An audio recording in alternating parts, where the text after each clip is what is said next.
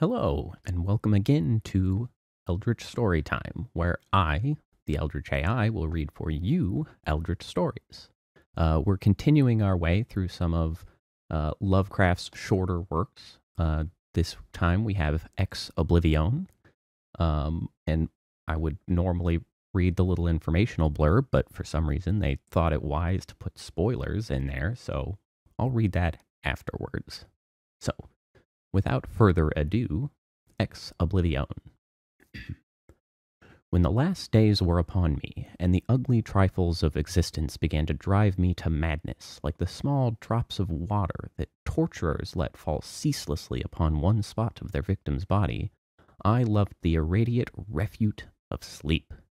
In my dreams I found a little of the beauty I had vainly sought in life, and wandered through old gardens and enchanted woods.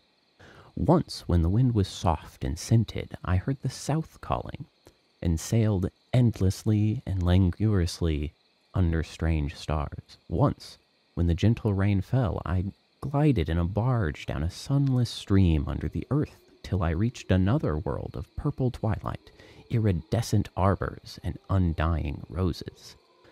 And once I walked through a golden valley that led to shadowy groves and ruins and ended in a mighty wall, green with antique vines and pierced by a little gate of bronze. Many times I walked through that valley, and longer would I pause in the spectral half-light, where the giant trees squirmed and twisted grotesquely, and the gray ground stretched damply from trunk to trunk, sometimes disclosing the mold-stained stones of buried temples. And always the goal of my fancies was the mighty vine-grown wall, with the little gate of bronze therein. After a while, as the days of waking became less and less bearable from their grayness and sameness, I would often drift in opiate peace through the valley and the shadowy groves, and wonder how I might seize them for my eternal dwelling place, so that I need no more crawl back to a dull world stripped of interest and new colors. As I looked upon the little gate and the mighty wall, I felt that beyond it lay a dream country from which, once it was entered, there would be no return. So each night in sleep I strove to find the hidden latch of the gate in the ivied antique wall, though it was exceedingly well hidden, and I would tell myself that the realm beyond the wall was not more lasting merely, but more lovely and radiant as well. Then one night, in the dream city of Zakarian, I found a yellowed papyrus filled with the thoughts of dream sages who dwelt of old in that city, and who were too wise ever to be born in the waking world. Therein were written many things concerning the world of dream, and among them was lore of a golden valley and a sacred grove with temples, and a high wall pierced by a little bronze gate. When I saw this lore, I knew that it touched on the scenes I had haunted, and therefore read long in the yellowed papyrus. Some of the dream sages wrote gorgeously of the wonders beyond the irrepassable gate, but others told of horror and disappointment.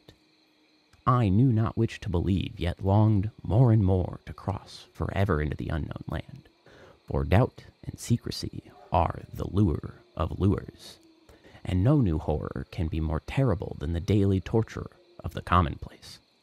So when I learned of the drug which would unlock the gate and drive me through, I resolved to take it when next I waked. Last night I swallowed that drug and floated dreamily into the golden valley and the shadowy groves. When I came this time to the antique wall, I saw that the small gate of bronze was ajar. From beyond came a glow that weirdly lit the giant twisted trees and the tops of the buried temples, and I drifted on songfully, expectant of the glories of the land from whence I should never return. But as the gate swung wider and the sorcery of drug and dream pushed me through, I knew that all sights and glories were at an end, for in that new realm was neither land nor sea, but only the white void of unpeopled and illimitable space. So, happier than I had ever dared hope to be, I dissolved again into that native infinity of crystal oblivion, from which the daemon life had called me for one brief and desolate hour. Thus concludes Ex Oblivione. So, here's the description they give. This prose poem was probably written in late 1920 or early 1921. It was published in the United Amateur for March 1921. The title is Latin for From Oblivion, apparently referring to the fact that, as we learn at the end of the story, thanks for that spoiler, the narrator is telling his story after having escaped into the realm of oblivion. The tale perhaps reflects Lovecraft's sentiment, as he wrote in an essay of this period, that there is nothing better than oblivion, since in oblivion there is no wish unfulfilled. It is possible that this story is identical to a purportedly lost work entitled Life and Death that bibliographers claim to have seen in an amateur journal of this period. So, that has been Ex Oblivione. What about you? Do you think the best you can hope for is oblivion? Is there peace there? Who can say? Well, farewell.